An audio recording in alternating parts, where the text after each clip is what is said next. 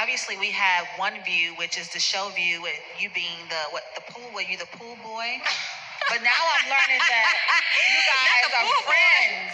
Like, I'm learning that there's a friendship, right? That a lot of us don't know about. So you guys already knew one another. Right. How long did you know each other? A year and a half. A year and a half. Mm-hmm. When did you guys decide, you know what, this is my person? When did you decide this is my person? Right, because it really starts with a woman, doesn't it? I really made the decision that I wanted to be with my friend.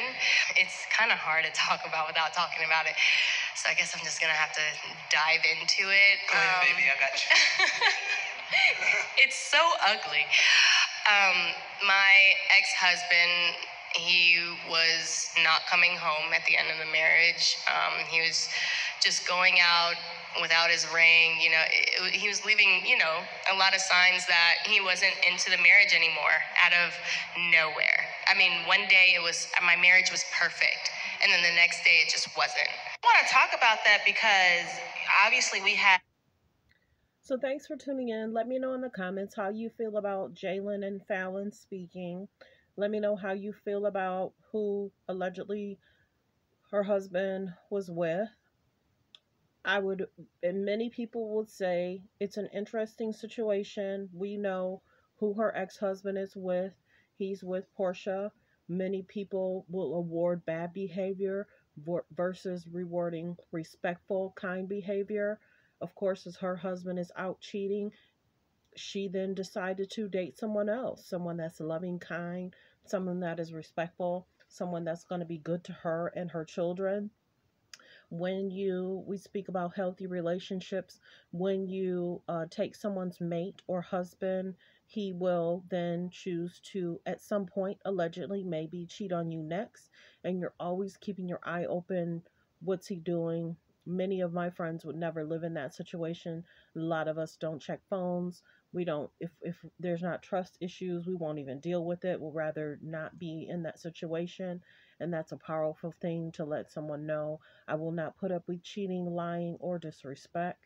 So many people would say they'd rather be in Falynn and Jalyen's situation because they can walk with their heads up and be okay with being together. Sometimes Porsha puts a band-aid over it saying, well, now there's a baby here. Well, there was a baby here because allegedly you were sneaking behind your castmate's back with her husband. I will not be tuning in if she has a marriage show. I will not be tuning in if she is back on Real Housewives of Atlanta. I don't watch it now. I'll watch different clips, but many people will say reward bad behavior versus good behavior. But many parents would rather be respectful and be seen as respectful than disrespectful, because at some point your children become adults and then they have to see how you're perceived in the media, in the industry, and how you're perceived as a person. So, of course, sometimes people separate. They weren't separated. Sometimes people are going through divorce and they're living in separate homes for a year or two. That wasn't their situation. Sometimes people are in different states and they're separated and getting a divorce. That didn't happen in this situation. So here nor there. Well wishes to Jalyen and Falynn for constantly walking in grace and being graceful people. She's told her truth. Many people, like I said, would rather be in Falynn's situation and Jalyen's situation, because Jalyen seems like an amazing guy. Loving, kind, respectful, loving to his children. I mean, he's there with the children. As you see, Porsha is raising her daughter with Simon, and every now and then she has his children. You see the difference?